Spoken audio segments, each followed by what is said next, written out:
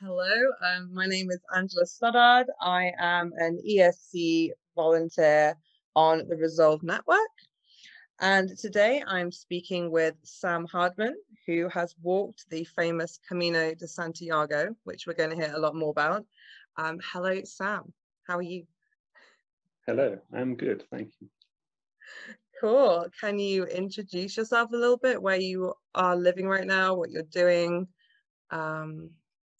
Whereabouts are you in the world? Yeah, I'm in Aberdeen in Scotland. I've been here for 2 years. Before then, I lived in Germany. At the moment, I'm working for the Scottish government. So, yeah, that's what I do. Awesome. And tell me about the Camino de Santiago, for those who don't know what it is. Camino de Santiago is a pilgrimage route that's been walked almost continuously since about 800 AD, so 1,200 years. It starts in a variety of locations, but usually starts from the border between Spain and France. But actually, it could start from anywhere in Europe. There's lots of different routes. And what it is around 800 AD, the kind of legend has it that the bones of St. James, who was martyred for preaching Christianity, washed up on the shore in Spain in a boat covered in scallop shells, and the people there built a shrine to him containing his bones in what is now Santiago de Compostela in Spain. And this shrine was gradually built up, and it became Santiago Cathedral. And pilgrims from across Europe would walk to visit the relics of St. James, pray to St. James in the cathedral. And that's been going on for, as I said, over 1,000 years. And yeah, so in kind of recent history, the pilgrimage almost completely died out. So if you look at the kind of numbers of people arriving in Santiago in maybe 1970s, 1980s, it's down into like less than 100 people a year or so. But then in the 80s, it underwent some kind of revival, and the numbers have been increasing almost continuously since then. And so I think last year 300,000 people arrived in Santiago from across Europe and also across the world. So it's Americans there, Koreans, Japanese people from everywhere. So people walk this for a variety of reasons. Some people still walk it for the original religious reasons. So people also walk it because they like hiking, or they want to meet people, or just for more ambiguous spiritual reasons. So really, there's a lot of reasons to do it. But yeah, that's what it is. It's got an amazing amount of history. And so what was your reason for wanting to walk the Camino? My reason, I had been working in Germany for 3 years, and my contract ended. I had a short-term contract that finished, so I had no job and lots of time. I didn't really know what to do with myself. I didn't know what my next job would be or where I was going, so I decided to take a break and go walking in Spain. And the main reason I did it then, apart from needing a break from everything to think about things, was that I also had unlimited time because I had no job, which was quite convenient because it takes quite a while. So the first time I walked from France, and it was 800 kilometers. So this takes around a month, so you need a good amount of time to do it. That's quite a walk indeed. And did you walk with anyone, or was your plan to start solo and see if you'd meet people on the way? I started on my own, but which is how I like to do it. I've done it again since then. I prefer to do it this way because it's really easy to meet people. So the first time I did it, I ended up walking with a group of German students quite a lot of the way, and you often kind of meet people on the walk and then separate and then meet them again later in different hostels where people are staying. So because everyone's walking at roughly the same pace, you keep on running into the same people over and over again for a month. So it's very easy to get to know people. And I did it again in 2019, and that time I was walking with some Hungarians. So I met them right near the beginning, and we walked almost the entire way together. So it's very common that happens. A lot of people start alone, but you very quickly find groups of people from different countries or whatever. And as long as someone is kind of walking at the same pace as you, you tend to form into groups. That's normal. That's really fantastic to make friends on the way. Are you still in touch with them? Yeah, I talk to them about them. Really cool. And tell me about like experiences with different people. Were there different languages? Did you have any issues communicating? Did you find different cultures and different interesting cultural things on the way between people? Yeah, so communicating can be challenging. So my Spanish is basically non-existent, which makes things interesting. But I do speak some German, so I was able to speak to Germans in German, which was nice, good for me to practice, and also meant I could talk to people who couldn't speak English. But there are so many different cultures and languages there, it's impossible to know all of them.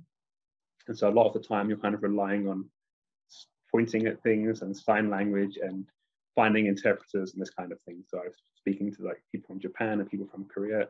Now, I do not speak Korean or Japanese, but you still find a way. Yeah, but really, if you speak English or Spanish, you'll be fine. There's normally enough people that speak one of those two languages around, and also speak some other languages that you can get by just fine, I think. So I'm quite lucky in that way that I speak English. Definitely helps to find a common way to communicate, and it's really great you find that solidarity together, especially if other people can support. So what do you think was like the main things that you learned on your journey, even on all the different bits that you're going? Did you take any life lessons, any unexpected things you learned on the way? Life lesson. The big life lesson really is how little you actually need, especially like to be happy or just generally in life. So if you're on the Camino, you're walking for a month with just a backpack with really very little stuff in it. And actually, because you have to carry everything, the less you bring, the better, because everything you bring is weight on your back for like 8-9 hours a day. And so I had hardly anything with me, just like one change of clothes and some wash stuff and a guidebook, and that was about it. So you're walking for a month with just those very few things, and then you realize it's fine, like you don't need loads of stuff, which I think is a good lesson generally for life. Like you don't need to buy loads of things to be happy or have loads of stuff or be rich or any of these things. Like you can get by just fine with the very minimal things. As long as you have good people and places to see and things you're interested in, it's good. That's definitely really fantastic to see like what you need and what you don't need. But if there was something else you needed, or did anything break on the way, like how did you find that support if there's something you needed help with? Yeah, I mean, the main issue I have is getting blisters. So you're walking for ages and you can injure yourself relatively easily. So a lot of people will end up needing to go to the pharmacy or get supplies. And I had to do this. I had to buy new shoes and get medical supplies from a pharmacy. It's not too hard to do. Like a lot of the time you're walking through quite remote places, just tiny villages. There are a few cities on the way. Because there's so many people walking, and generally what people need, like what pilgrims need, is basically the same. So it's quite a good supply chain of stuff along the route, and there are also people who can help you. So every evening you stay in these hostels, which is set up just for pilgrims. And the people that run them are normally volunteers, and they know what people need and what help they need and where people can go to get supplies and that kind of thing. So really, you're never too far away from help if you need anything, if something breaks or anything like this. That's really fantastic to hear that there's the support there. And did you find there was like a sense of community on the whole route, particularly if you're all staying together? Did you share meals together? Did you find that sense of community? Oh yeah, definitely. Like sharing meals together is pretty common. I did this a lot of times. So people often go out to restaurants because they're very cheap on the Camino. They have these pilgrim menus where it's like 3 courses for 12 euros or something, which is very good. And so people do this a lot, but even then people still cook for themselves. And so I can remember one time I was staying in a church which let people sleep on the floor in the evening, and they provided food, but you had to kind of cook it yourself. So everyone who was staying for the night would meet together in the evening, decide what they wanted to cook, go out and get the ingredients, and then they would put big tables out in the village square, and you'd all have a big kind of communal meal there. And that happens every night in that particular place, which is a small village in the middle of Spain. And so, yeah, I mean, it's common, very common, especially in the more remote locations. That's amazing, and really nice that you can like come together at the end of a long day and you've all got those same experiences. So apart from the blisters, what else was the hardest part of your journey? What was your biggest struggles? So in the walk, it's kind of it can be relentless at times, and so that there's one section in the middle of the Camino Frances, which is the most popular route, which is the French way. There's a section in the middle called the Meseta, which is 200 kilometers. It's very flat, very open, like basically wheat fields the whole way. There's no hills, there's no woodland or anything. It's just fields for miles and miles and miles. I was walking through there in August, so it's incredibly hot. It's like boiling heat. It's really dry. There's no water anywhere, and there's no shade. So that was probably the hardest day. I think I walked 45 kilometers in a day in the like boiling heat. So that would have been my most challenging day, I think. But generally, challenge is really just keeping going day after day after day, because hopefully you can get tired. People normally start walking at about 6 or 7 in the morning every day. There are no days off, really. So it's challenging, but also I love it, so I don't really have too much of a problem. So loving it was also your motivation as well. Like, is that how you keep yourself going? Is it more pep talks? Is it more meeting people on the way? Like, what keeps you going when it got really, really hard? Yeah, I mean, I don't really have too much problem keeping going because I like it so much. But you do have to kind of change your routine. Normally I'm not a morning person or anything like this, so I have to kind of adapt pretty quickly to a new way of doing things, which I guess is hard. But I mean, you pretty quickly get used to the new way. That's what you do in the morning. You get up early, you put your backpack on, and you start walking, and that's it. But because you don't have anything else to do, you're not working, you're not doing anything else. The only goal you have for that day is to like walk to the next location. There's nothing else to worry about, which makes it a lot easier, I think. That gets you through it, which is absolutely fantastic. So we've done your hardest day. What about your favorite day? What's the day that you remember most and really enjoyed? My favorite day? Probably there's a village in Galicia, or just on the edge of Galicia, called Sobrero, and it's at the top of a mountain, and all the houses there are really old, like hundreds of years old, thatched round houses, and so you climb up a mountain. Like, it's pretty like steep, long mountain. It's a very hard climb. But when you get to the top, you arrive in this really nice village with kind of amazing views all right across Galicia. You can see for miles. And the day I walked there, it was perfect weather, like sunshine, not too hot. Everything was good, and so this was probably my favorite day, I think. That sounds absolutely beautiful. And in the whole journey, like, how long did the whole journey that you did take altogether? So I walked from the edge of France to Santiago in 26 days. And then after I arrived in Santiago, I decided to keep going. So there's an optional extra stage where you can walk from Santiago to the very, very end of Spain, like on the coast. And that's an extra 90 kilometers. I did this, and that took an extra 3 days.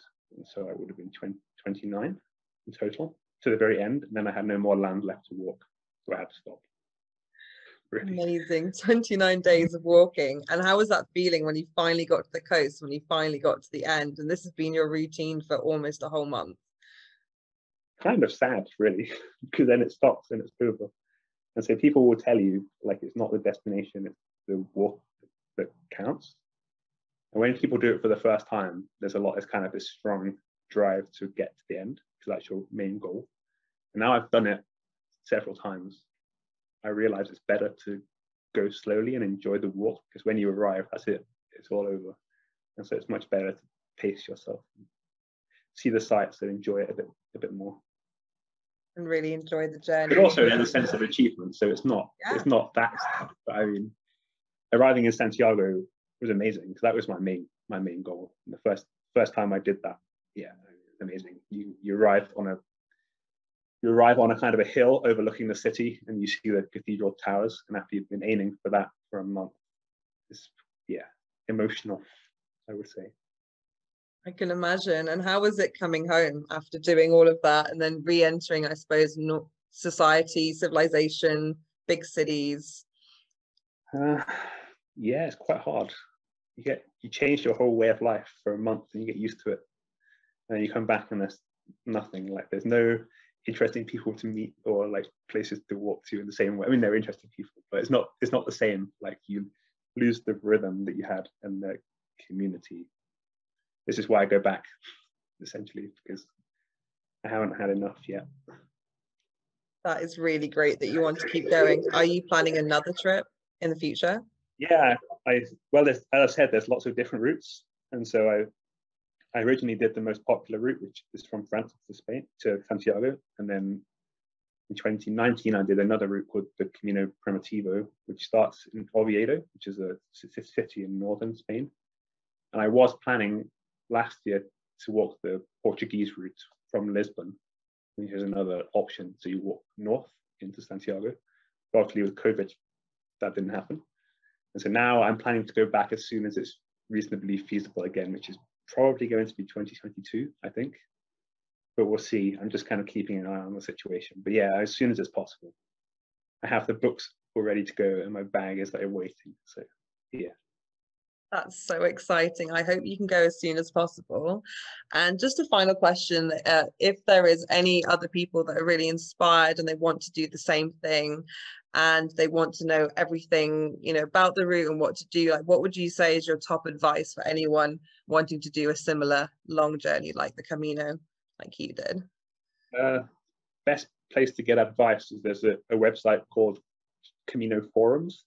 I forget the exact web address, but if you just Google Camino Forums, you'll find it. And it's very active and full of very experienced people. And you can ask like any question you want on there and you'll get an answer very quickly. Apart from this, there's not too much really. You need to be in reasonable shape, but you don't have to be super fit. You don't have to be an athlete or anything. And the main advice I would give would be to make sure you have good equipment. That's really important, especially really good shoes and a really good backpack, because you're wearing these things like 8 to 9 hours every day, and if you have cheap equipment, you'll get injuries, you'll be really uncomfortable. It's not worth it. So I would say invest in those things.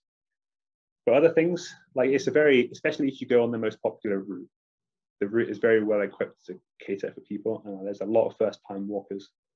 Like, everything you need is there. If you forget to bring something, you can easily get it in Spain. So I wouldn't worry too much. Yeah, and then there's kind of the only other thing is being mentally prepared to walk long distances every day. Like, it's not a conventional holiday where you're relaxing so much. It is hard work. Sometimes it's exhausting and painful. So if you don't like that kind of thing, you probably hate it. But if you want a challenge, then it's good. And if you want to meet interesting people from all over the world, it's good for that too. That's absolutely amazing, and well done for overcoming such challenges and doing it again. And I really hope you can get on your next adventure soon. So I'll say thank you very much, Sam. Thank you for speaking with us.